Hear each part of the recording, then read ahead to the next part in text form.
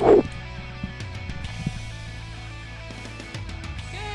welcome to ASI's Tuesday Morning Show, where ASI's most outspoken editors talk promo products. I'm Melinda Lagos, and it's a dreary day, I would say, in Fremont today. And did you guys know that half the street is out of power? We lost our power here in the office this morning. Scary. Oh, yeah. So Joe maybe was we're scared. running on generators, I think. He asked me to hold him. Is that why there's no air? Is there a mouse again?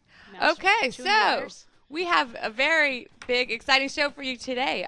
We have a special guest. Rich Karlgaard, publisher of Forbes magazine, is going to be with us in just a few minutes. So it's very excited. Of course, Rich is going to be our keynote speaker next month at our Power Summit, the ASI Power Summit, which is going to be where, Andy?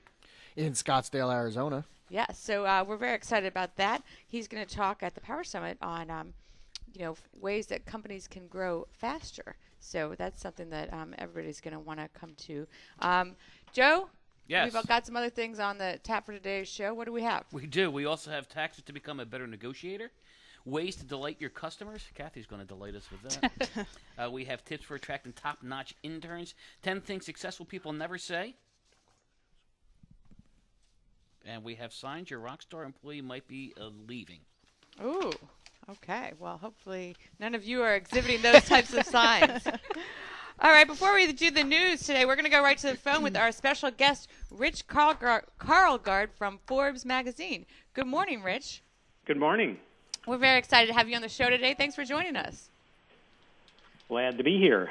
All right. Well, as I mentioned, Rich is going to be at our Power Summit next month, but we're going to grill him today and get a little sneak peek of the things he's going to be talking about. So, Rich, I'm going to start off by asking you, as a business journalist and publisher of Forbes magazine, you obviously cover the impact of Washington politics on business growth. What are some things that should be on business people's radar right now? Is it, I know the Affordable Care Act is one thing that people are concerned of. What are some other things? Well, I think how the Federal Reserve extracts itself from the situation that it's created over the last 5 years is on the minds of everyone. I was at a global real estate conference speaking in Singapore a couple months ago, and all the major real estate investors around the world have seen this incredible appreciation of both residential and commercial property in major cities around the world, and everybody's been invested in that has benefited by that. But the minute the U.S. Federal Reserve raises interest rates substantially, that probably goes into reverse. So I think that's a really important one for a lot of business people to watch. You're a successful entrepreneur. You've obviously won Ernst & Young's Entrepreneur of the Year award, and you're also a private investor and board director. What are 3 lessons you've learned over the years that are essential for making a business succeed in any economic climate? Well, I can tell you as a board director and as an investor, a mistake that I've made twice and I hope I won't make again is to think that you can run a company from the board of directors. You simply have to have a great, passionate entrepreneur. And almost always, the thing about these great entrepreneurs is that they're lacking something. If you think of a great company as a triangle of forces, great companies have great strategy, they execute extremely well, and they have deep cultural values that create loyalty, trust, and so forth, that the best entrepreneurs aren't typically going to be good in all 3 of those. So what you really have to look for is an entrepreneur who's aware of that and brings in people who complement their strengths and begins to build a team that is greater than the sum of the parts. Rich, let me ask you along those lines. When you're a board director and you're looking for that type of person, what are the characteristics that you're looking for? You want indefatigable energy. You want somebody who's both optimistic and skeptical. That is to say, you want somebody who's really optimistic about the long run, but is a bit paranoid and skeptical about the short run. Optimism doesn't always cut it if it's not tempered by a skepticism, a real-world skepticism. And I've seen a lot of failed entrepreneurs who don't have that skepticism, and they get into this trap of believing their own hot air, and they get into trouble, and then they end up wrecking their credibility. So you want somebody who's brutally honest, and as I say, you want somebody who's self-aware to know what their strengths are, to also know where they need improvement, either self-improvement or whether they can bring in somebody from the outside who complements their own strengths by adding to where they're not strong. Hey, Rich, in the global marketplace, what are some current opportunities and challenges? Well, the global marketplace, everything is slowed down. One of the hallmarks of this recovery from the recession, statistically, we started the recovery in June 2009, and the U.S. economy has averaged 2% growth instead of its normal 3% growth per year, and the global economy has slowed from about 5% of the last 2 decades to about 3%. So there are pockets of opportunity. The investor, both the investor and the entrepreneurs, just have to be more discerning where those opportunities are. And, you have to keep an eye on the global macro forces such as U.S. interest rate policy. So, I begin to think that investing in real estate now, after a 5-year boom in major cities, is probably not the wisest thing. And what about some opportunities? Well, there are always opportunities. Even if you have, in the case of the U.S., you have a $16 trillion economy. Even if it's growing at 2% instead of 3%, it's still creating a lot of opportunity. The opportunities are clearly, the most important thing that anybody can learn is simply to believe in Moore's law, and that is the progression of technology. I once talked to a very successful venture capitalist in Silicon Valley, a guy named Don Valentine, who started Sequoia Capital. Sequoia had funded everything from Apple to Yahoo to Google. And Don Valentine said, the secret of my success is simply that I believed in Moore's law, and I made projections. If technology was going to be here today, but in 5 years it was going to look like this, then what were the new opportunities that would be enabled by those technologies? So it's understanding where the curves are going and using some imagination to get ahead of those curves. Rich, in your latest book, which is called The Soft Edge, where great companies find lasting success, you actually share a surprising third element in addition to high performance and superb execution that's required to gain a competitive advantage in business today. Can you talk a little bit more about that? Yeah, it goes back to this idea of a triangle of forces, which is given to me by Fred Smith, the founder, CEO, and chairman of FedEx. And Fred was describing why FedEx has been successful since its founding in 1971. It's about $50 billion in revenue. And by the way, even over the last 10 years, it's been a great stock market performer. And he described this triangle of forces. You have to be really thoughtful about strategy, which is to say you need to know your marketplace, your competitors, your customers, the disruptive threats coming around the corner.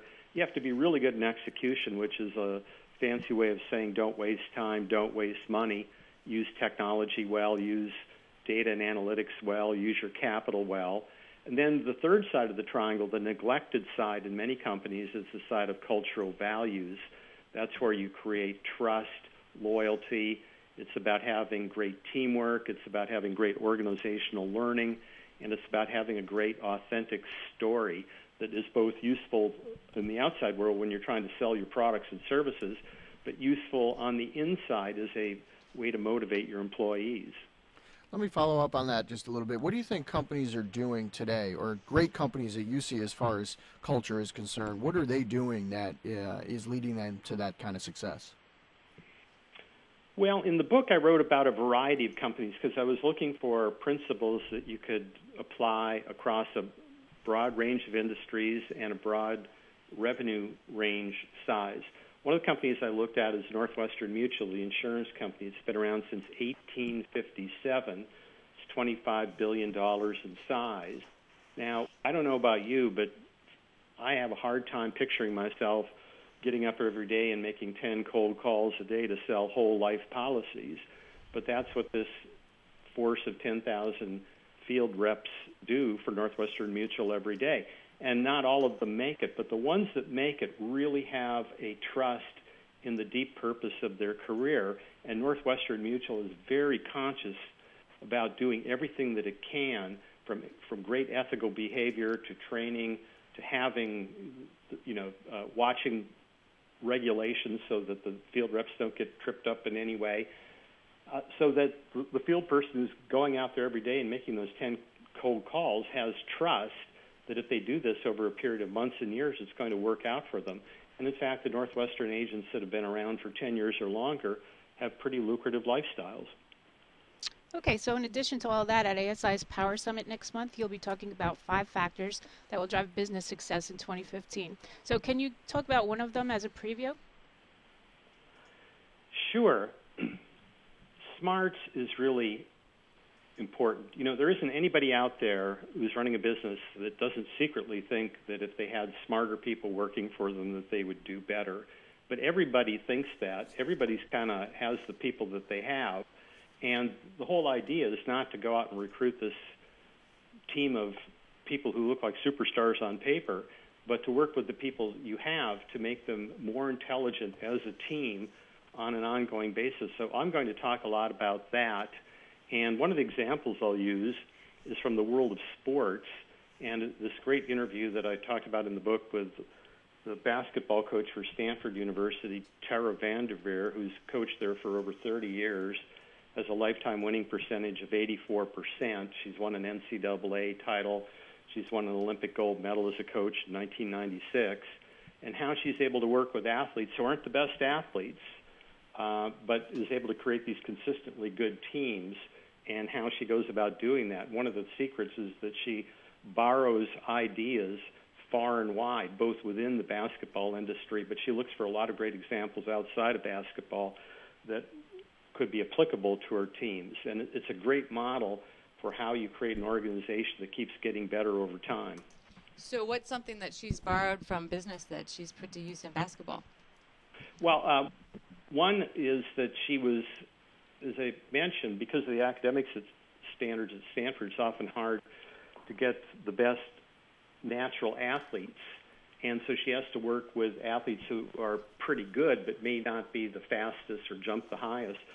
And she found this very unorthodox track coach who said, you know, people can run a lot faster than you think they can, and they can jump a lot higher than you think they can if you give them these kinds of drills, none of which were ever covered by anything she'd ever heard about in the basketball literature, but were just sort of one imaginative track coach's ideas of how you could do that. And over the course of the season, her team improved the average improvement of vertical jump was 8 inches. There isn't anybody in basketball that would tell you that's possible. Wow. That's great. Now, Rich, you've also been working on a new book, and that's about the science behind high-performing teams. What are some insights that you can offer for business owners who need to create environments where people can really produce, sell, and innovate? Yeah, I think there are two things that are emerging from this, and the science really has to do with neuroscience and social science, and all of these sciences are telling us that why do some teams really gel and you get a high performance, and why do some other teams that may have equally talented people on paper go the other way, do not gel and underperform. Two things have really emerged from this, and that is the best team size is about 8 or 10 or 12 people. And if you have a company bigger than that, figure out a way to really divide, people into 8 or 10 or 12. You have a company of 50 people, it's probably wise to have about 5 or 6 or 7 subsets within that company of 50 people that can accomplish things. Because when you get more than 12 people on a team, people stop looking out for each other. Transparency gets worse. People won't step in and help the person on the team who's struggling. All of those dynamics begin to fall apart after 12 people.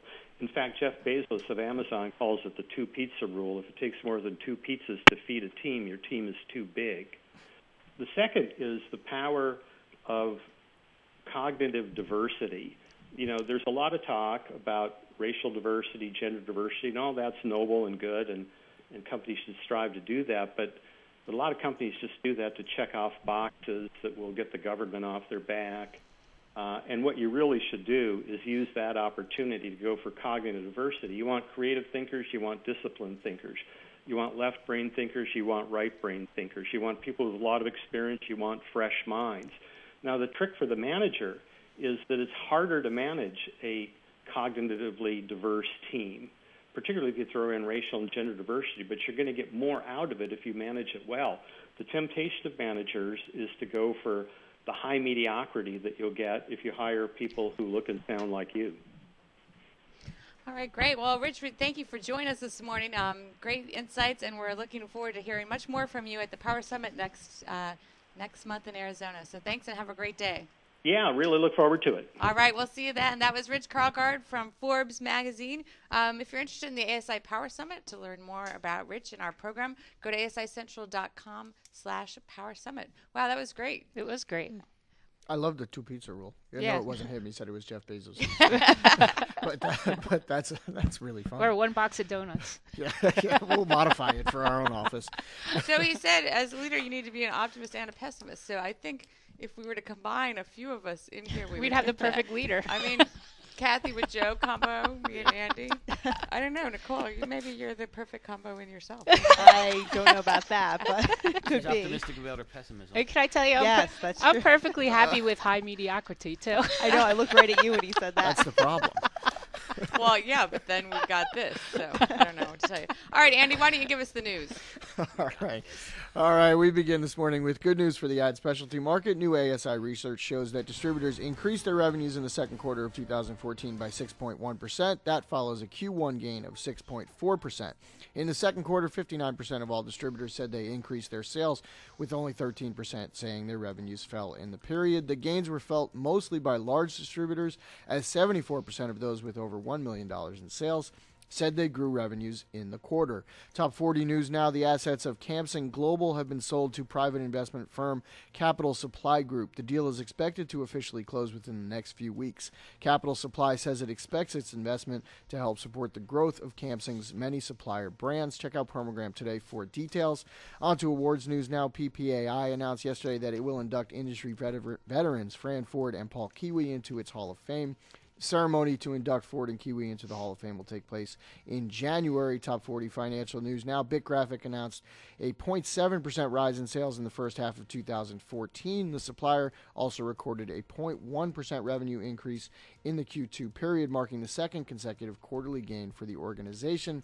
And finally, make sure to check out the newest episode of The Joe Show in Promogram today. Joe, what is hot for today? An iPhone case made out of real wood. iPhone case made out of real wood? Wood. Okay. Not fake wood, but real wood. Can you knock on it? You can, if you want. Just keep it away from woodpeckers.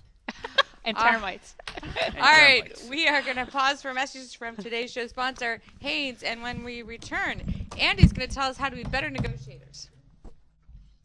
Haynes branded printwear has a new website designed specifically for screen printers and promotional product distributors. HaynesInc.com features detailed product information and resources to help you make the most of Haynes t-shirts and fleece. For the first time, you can download high-res front and back holos of every product in every color in the format and resolution you need. Apparel pages are organized by color and product line, so you can easily find exactly what you're looking for. In addition to high-res holos, you will also find helpful sales tips on every product page. Each product is assigned a helpful return on investment scenario to illustrate the untapped return potential for you and your customers in every interaction. In our resources section, a dedicated return on investment page provides additional questions and insight to help you better understand how to meet your customers' needs with better products and better guidance. Visit HaynesInc.com today for high-res holos, sales tips, and many more resources. Welcome back to ASI's Tuesday morning show. Andy Cohn, we all have to negotiate in our lives. We do. And you've got some Especially tactics. our listeners. You've got Less some me, more our tactics listeners. to become better at that. So what are they? All right, I'm going to talk about a few tactics here, and we'll post the rest to our website. The first is when you're going into any negotiation, create goals. You know, figure out what you want out of it. Try to determine what the person on the other side of the desk also wants out of it.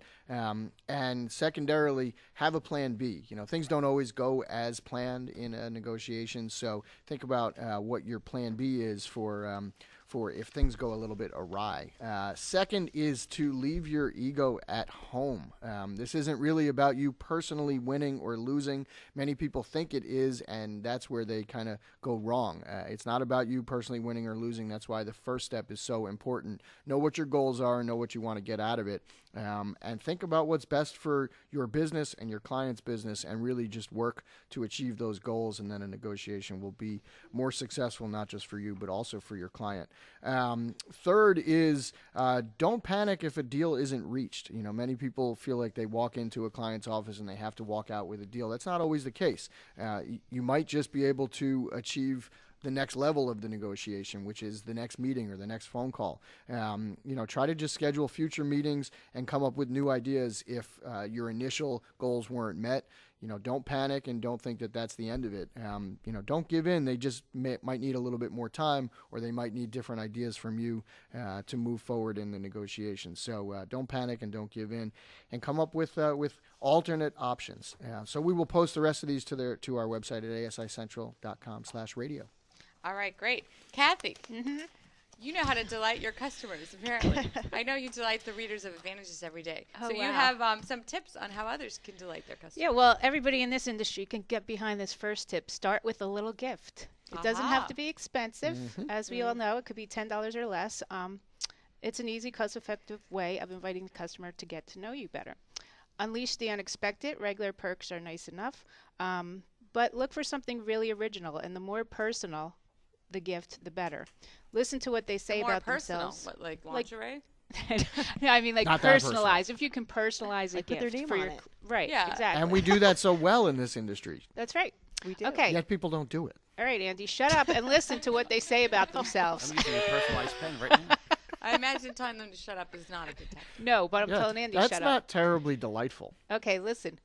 Give your customer the opportunity to share information with you, and then do something positive with that information. Like if they shared that they just had a baby or whatever, send them a little baby gift. Give them priority. When a customer shows loyalty, a thank you note is just the starting point. Follow up with them to inform them of other products or services suited to their unique needs. And finally, take time to get to the real root of a problem. If somebody has a complaint, show personal attention, ask questions, and ask for their input on a resolution. What about tickle fights? Yeah, I guess. If you're into that. I think that's That came not, so I think far that's out of left inappropriate. field. Okay, Joe. That might work in some instances. We're going to put those tips online at asicentral.com. That's right. /radio.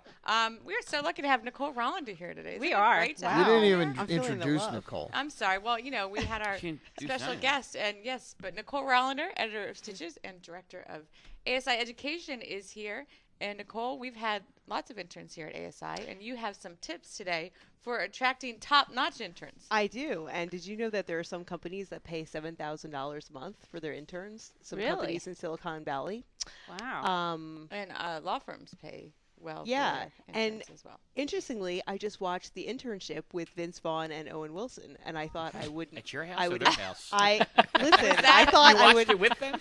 No, they're Did in they the talk movie, through it? but they're interning at Google, and it's a free internship. And When did this? this is like a 2013 release. Was Yeah, this and on I have the to say, actual screen? It stunk. Okay. Did it stink? I actually kind of liked it.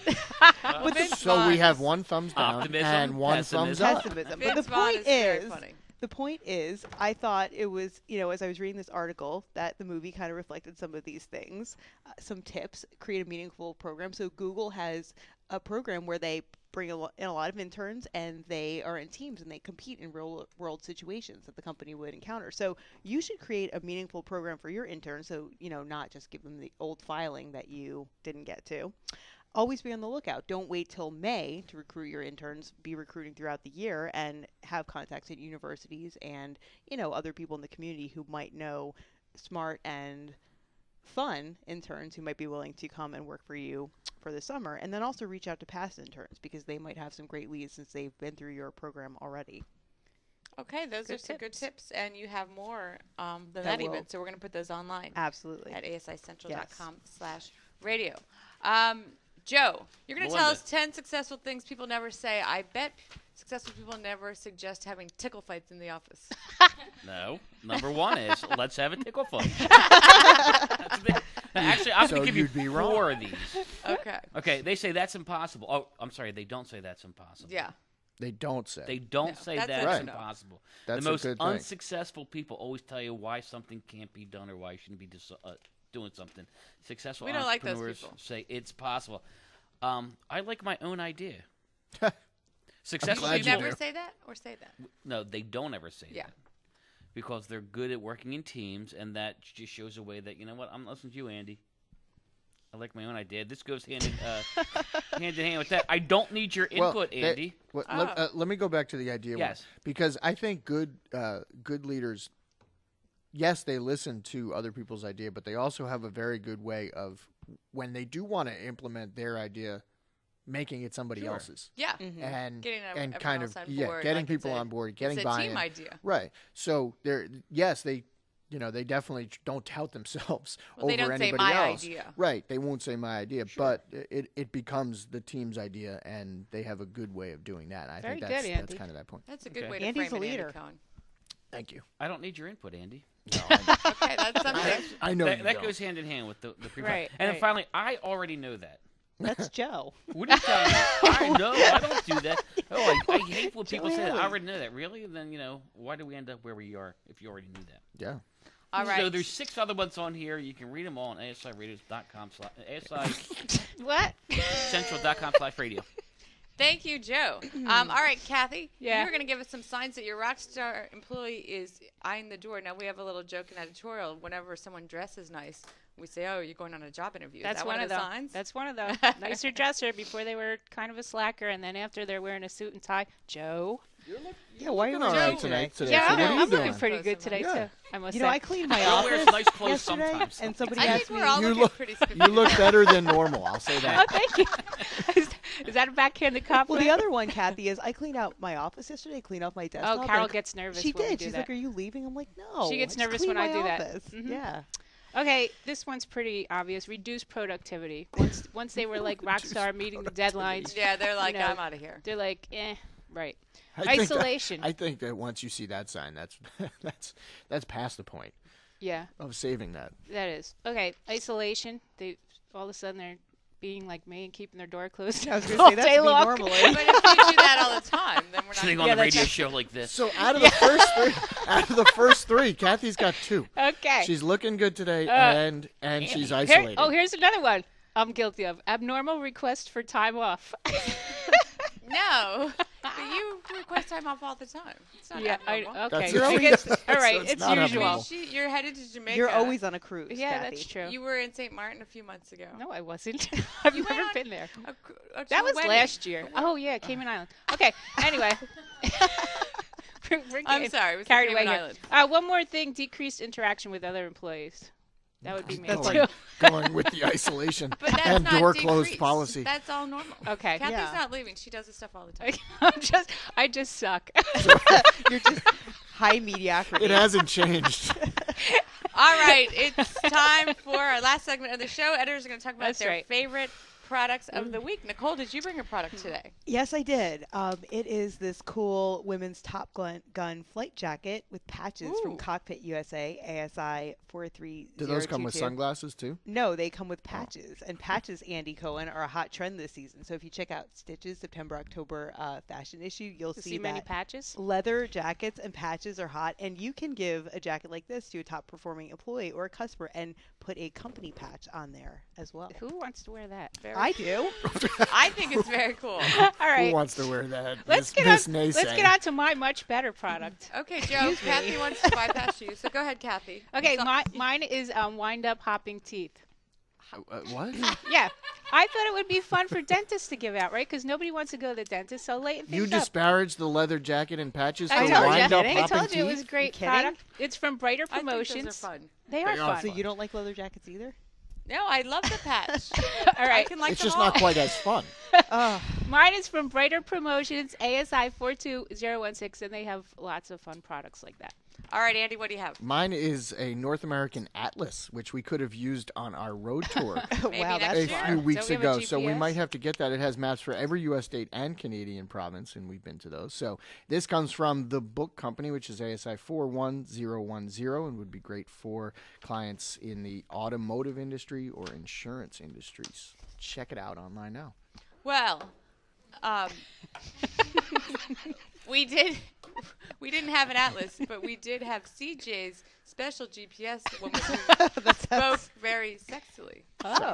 She did, yeah. She did. My Okay. husband likes that Angie. too. She had a She talked Shifting more. to low gear. she had a significantly more sultry voice than my GPS. She did.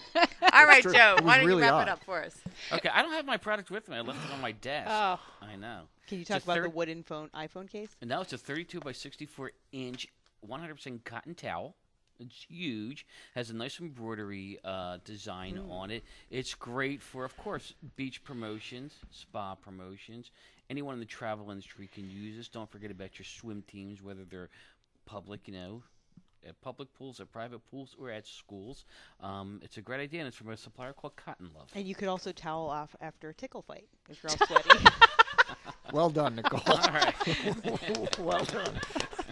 All right. Well, this was just a delightful show. So thanks to all of you for participating. Thanks to our special guest, Rich Karlgaard. Go to asicentral.com/Power Summit to register for our Power Summit. And thanks to everyone for listening. Have a great